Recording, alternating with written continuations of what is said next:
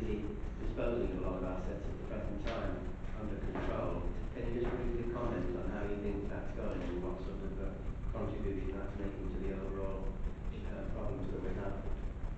The asset management piece of work is a follow-up piece of work that we've undertaken. The original audit was conducted back in January 2013. We made quite a substantial number of recommendations. You can see there. The outcomes are that certainly the number of those recommendations have been partially implemented. There is a lot of work ongoing as we speak, so I think we'll continue to monitor that. It is a big issue. There are a number of, as you say, recommendations identified there. I'll give you a little bit more detail. I've backed it down because I do feel that there has been a significant amount of work done. You may or may not be aware of the work that's been done regarding the investment management. But certainly there's a significant amount of work being done, and a lot of those issues are in the process of being addressed. It hasn't dropped off this list because I do feel that it still is something that you need to keep an eye on, something I need to keep sort of bringing you updates with regards to. There is further follow-up work. In fact, it's more than follow-up work, it's an extended follow-up, we call it. We're doing another more substantive piece of work, something, I can't say exactly, it's scheduled for this year. I have a feeling from memory, because I don't sort of quote me on this, but I think it's September that it's scheduled for. But I can come back and give you detail on that if you'd like to know exactly where it's been taken. Just on the golf, I mean, one side's the cost, but just briefly, just I think we should all refer to the family one being interested for the information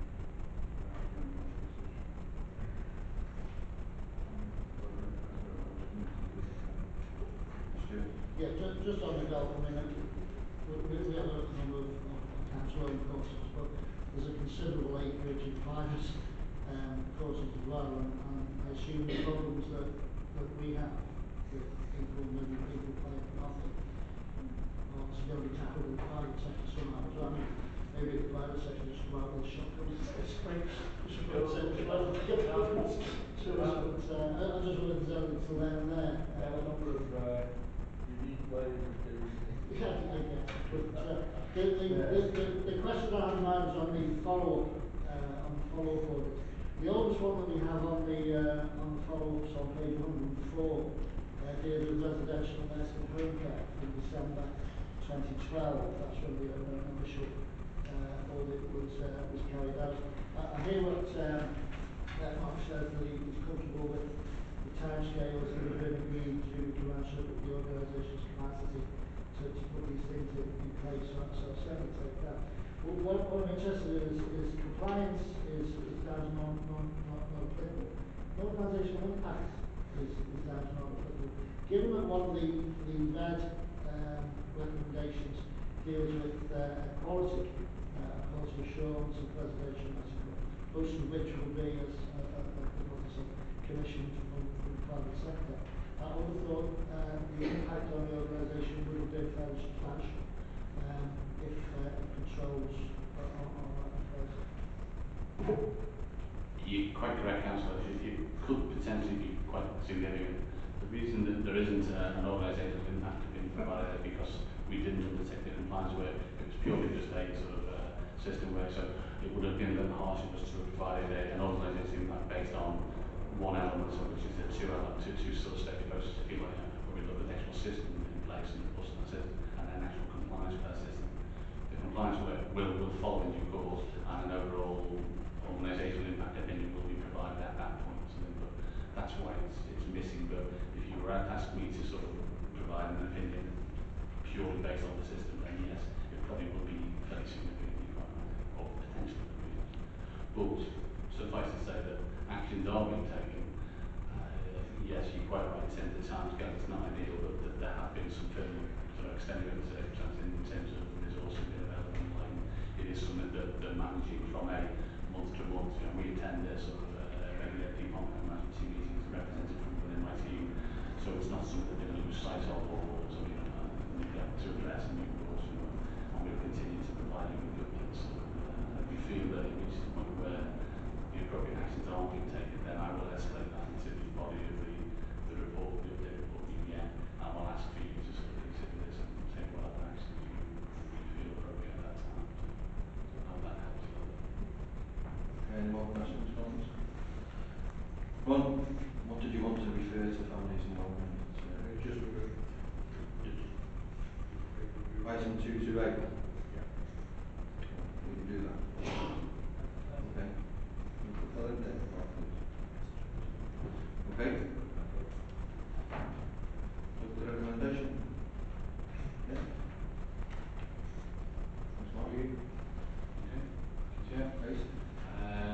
Agenda item 8 is the annual internal audit counter-fraud update.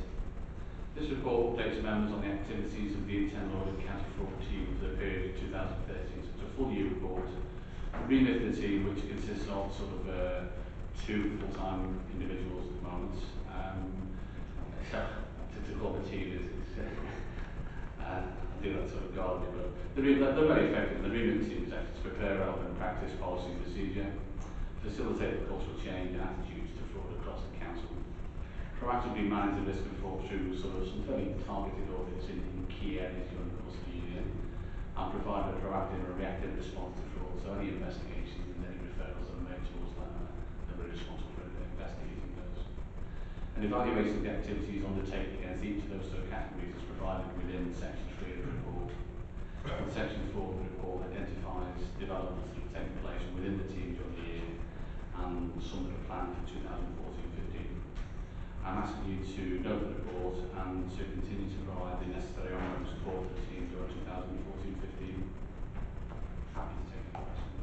Ron? Can I just make a comment? I have a question. Just comment on 3.10. I'm welcome the counter-fraud week or fraud awareness week. I'm hoping to host in the near future, and as this committee can fully support being taken part. Also, I'd like to point out that the 3.3 quite significant fraud committed in local government. 85% of the area. Contrary to what the media says, and people have demonized or ignored on the fact that they are beneficiaries of fraud. It's not a significant number compared to what the rest of the fraud is committed in local government. Bear in mind.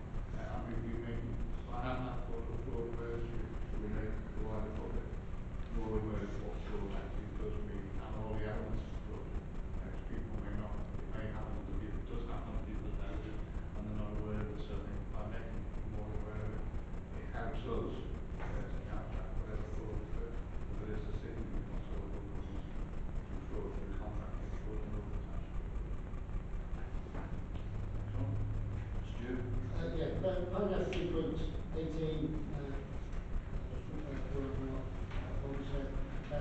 it helps to quantify in terms of a sum of money,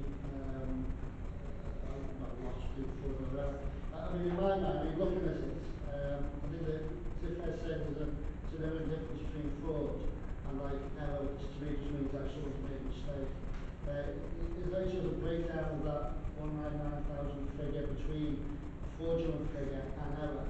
And indeed, if you think about error, then in a transaction there's 2 people who can make the error, either internally in the organisation can make an error, or an individual external person could make an error. And in terms of, I think we had one significant piece of I guess it falls into our bank mandate issue that we had. Does that sum of money, 145,000, is that included in the 199 figure, and possibly more helpfully, is it included in the 158 potentially recoverable figure?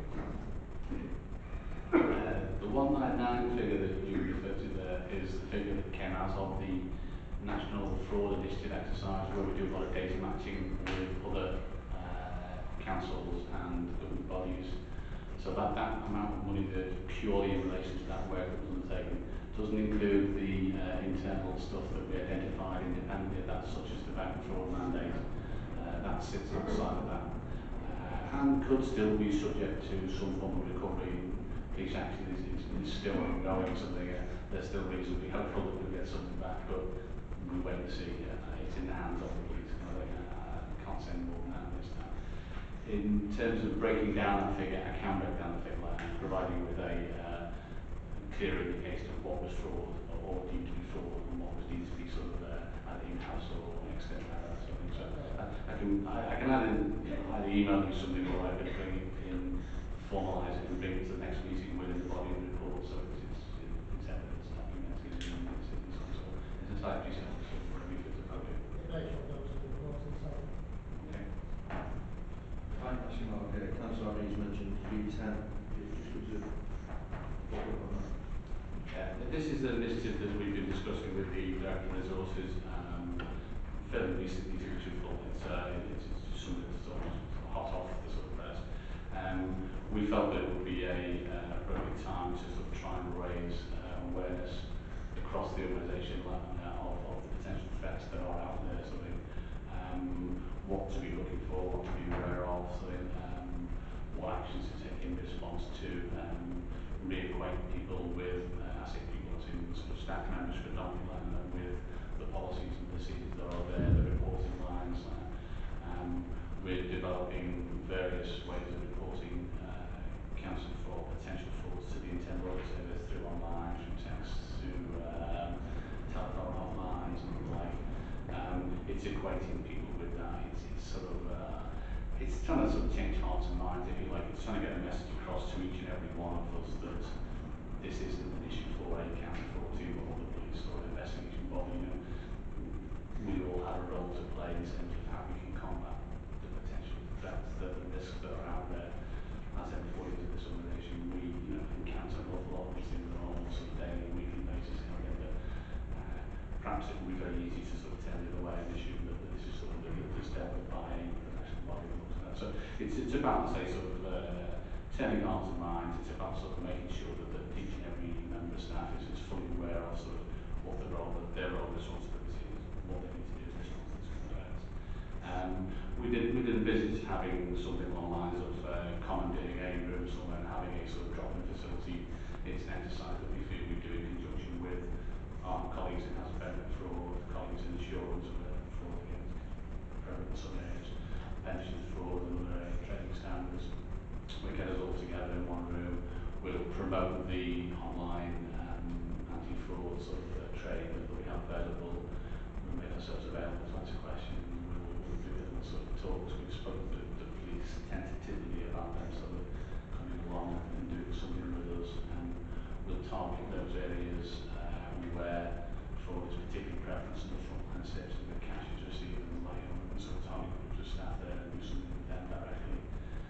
We're thinking about making use of the internet and text messages and telephone messaging during the period of that week, just to sort of raise that awareness, that profile, if you like. So it is very early days. We haven't yet taken a report to the Chief Executive Strategy Group to sort of get their buy from this.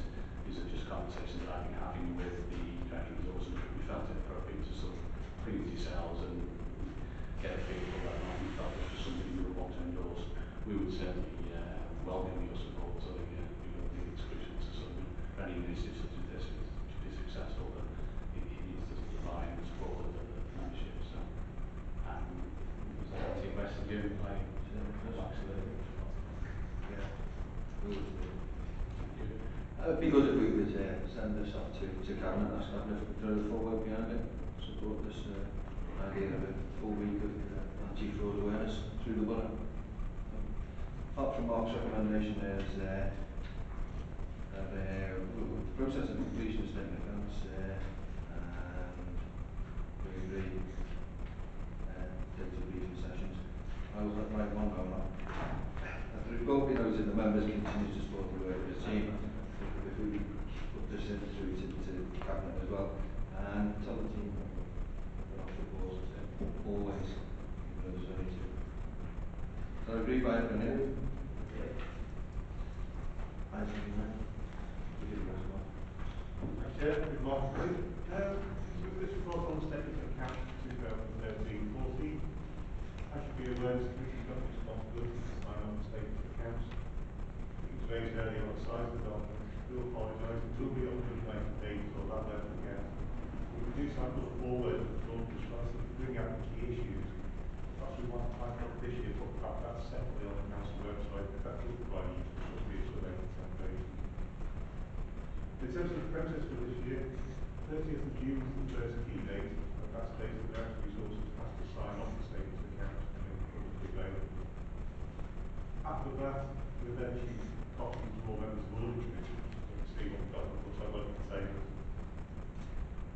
next stage then comes in set out level 2 for period public inspection. We publicise both on the local papers and on the website.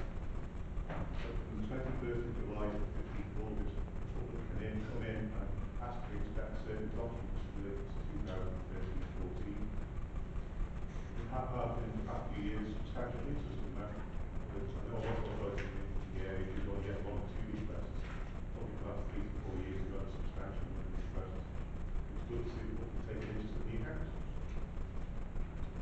After that period closes, the public have the opportunity to raise any concerns with the auditors of the grant autumn, and that runs from the 18th of August to the conclusion of the audit at the end of September. As usual, as it's a lengthy document, and it comes back to this committee in September for sign off, what we propose to do is have a little briefing session for members. This year, we're going to 2 alternative dates, the 8th or the 10th of September. We're running on either of those 2 dates. We tried to avoid this year July becoming too early to talk for the committee. That time scale should be ideal because at that stage the audit review conclusion, obviously the chance to update members with the accounts, what's coming out from the audit as well. It's just in advance of the committee, so it should fit in better. Run down the headline of the session will cover. Once all that's concluded, we'll get the audit opinion posted before the 30th of September. We have to formally publish the accounts by the 30th of September. Sets out the process. You have the annual government statement early on tonight. That comes back to you in September. It's part of the statement of accounts. It's included more for the information to the public rather than the integral part of the statement of accounts. It's in there for more information. The recommendations are there. We're just outlining the process. We agree that. And you could please agree the date if you'd like to have the session. It is a fairly informal meeting type session, not a formal presentation. It has been very interactive over the past few years. Those that attended have found it quite helpful. I'd like 100% attendance for auditors, please. We normally do extend the invite to those outside auditors if we've got an interest in the accounts. I can take any questions. Questions? We We are, yeah. Can I apologise for not having to be here on the public transport? There's nothing on the daily vote centre. I will ask for the secretary. No, it's not sensible. I'll come out and I'll go to the case and I'll have to Right, please. I think it's just Monday or Wednesday. Wednesday. Anyone got a preference? No? Very difficult to make a It judgment. is, yeah. There's My no- guy who says that on the 8th it's Star Trek and it's supposed to be here. No. On the 10th, yeah. Made it the next day. It's an old idea. Thanks, members. We go with the 10th. I'll go with 10. Have we agreed the recommendation? Yeah. Thanks, Tom. Moving on, item 10. Tom? Just on the last bit, if members have any questions that you have when you do get the documents, feel free to bring them back at any time. Don't hold back until the 10th of September. Item 10, the management of insurance and corporate risk. This is a regular update on the activities done within the insurance and risk management side. Just picking up the headlines on the insurance side. A few tenders have been renewed and extended over the past few months. Generally been in line with the expectations, some minor savings there, and the one that did go in price, we expected that anyway because the tender was reviewed by the process. Academy Schools Insurance Procurement, it's still quite a successful venture for this council. At the moment, we're looking at the education funding agency, they come up with alternative proposals for academies. At this stage, they have to evaluate it, but we'll give a lot of brief on that one. The insurance levy report is on the agenda. I'll go through that shortly. In terms of risk management activities, the revised policy was adopted by the council on 13th of March. Since then, further work has been undertaken around launching that and setting the risk appetite of the council. A session has been held with Chief Executive Group Cabinet, just a starter in terms of the risk appetite of the council. We're also looking at reviewing the corporate risk register, they're on the agenda. And there'll be further training guides and members coming out over the coming months. We're working with our colleagues and organisations development on the best way of doing that in the coming months. So essentially this report is an update of key areas of activity. What we'd like to do is any areas then where the more detailed report we're going to set that on the agenda. That report is essentially just for noting. Any questions, comments? No that report? Great, thank you. 11 is the insurance board annual report, 13-14. Quite a detailed report. The aim there is to give members a bit of an insight into the work of the insurance board, what's involved. For those that are here back in January time, the budget was set out. This is how the budget is set for the insurance board, which gives you the end of the year review, what sort of claims are coming in, what's the percentages, what's the profiles. First off, it sets out the approach to risk financing for the council self-insured. Next section goes on the principal areas of insured risk, goes to the liability claims. Table 1 on pages 1 to 6. Goes to further reduction in claims coming through in 13-14 and 12-13. Primarily within the area of highways. Again, that's down to good work for colleagues in the highway section. And also the backup policies we have in place which enable us to defend successful quite a large number of claims. Chart on page 127 shows graphically the claims history. It does look better in colour. Members of mine have said in colour copies of that. Sorry to interrupt you, Tom. Just a quick one. On the business of claims for an individual who's damaged, which was a claim from the car or whatever, has our policy changed in terms of defending them or paying them out as they go? Paying them out to cause it? I won't say our policy's changed. It's strong in our defence probably the last 4 to 5 years.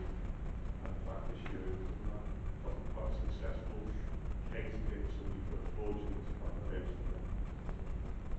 So it's working quite strongly for us, and part of our practices are dealing with that local authorities and also working out quite successfully. Sorry, I just rather pass that point. Looking through that, go through the different types of claims and the claims history and what we're going there. How successful are we managing claims?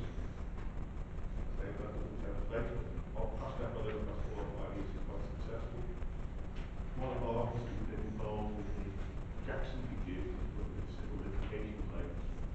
He's now also a member of the Alarm Association of Local Authority Dismantles, and he's actually been appointed to their board now. So we write an article for the Trade magazine as well.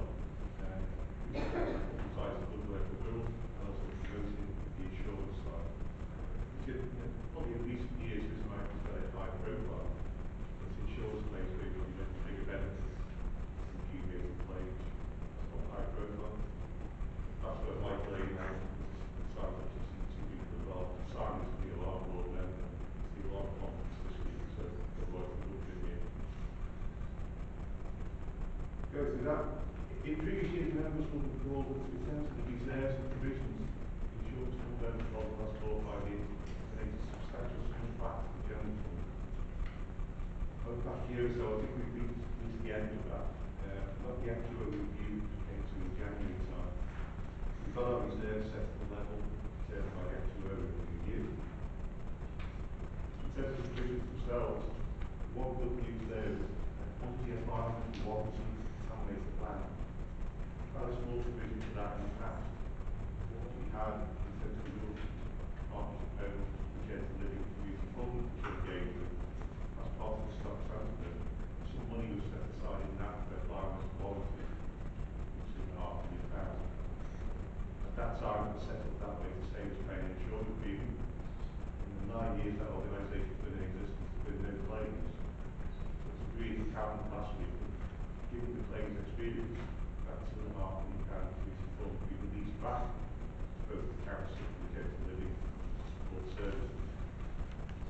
The downside of that is we've had to make an increased provision within the insurance fund for that. So we set aside an increased £200,000 in case that liability occurs.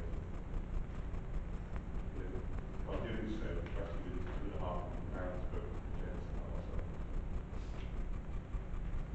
230, some recommendations there on the changes provisions which we're asking members to review. So on 235 interprets that the sign would be in the depth of alarm. Despite sign very large and very quite successful. Up to 241, look at the terms of claims on regular periods. The moment we outsource some of our claims management, there is the potential with that contract to close over the coming years, where we look at the opportunity perhaps to bring that service back in-house. So that's something we're investigating at the moment. We'll bring a report